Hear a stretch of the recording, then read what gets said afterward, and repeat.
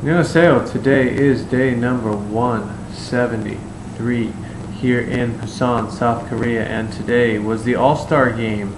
And I want to say congratulations to my teammate Hong Sung-hoon.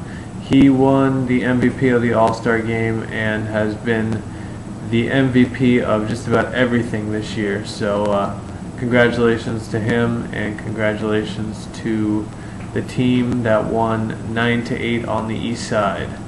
The thing that I wanted to talk about today is summer here in Korea, but especially Busan. I grew up in South Florida, Miami, Fort Lauderdale, and the weather there is hot, muggy, and it rains a lot.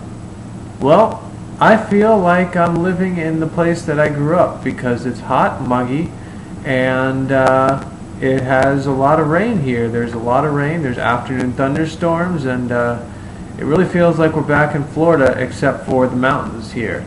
But there's a beach here, and the city of Busan really changes throughout the course of the year. And I had heard people tell me, wait until the summertime here in Busan.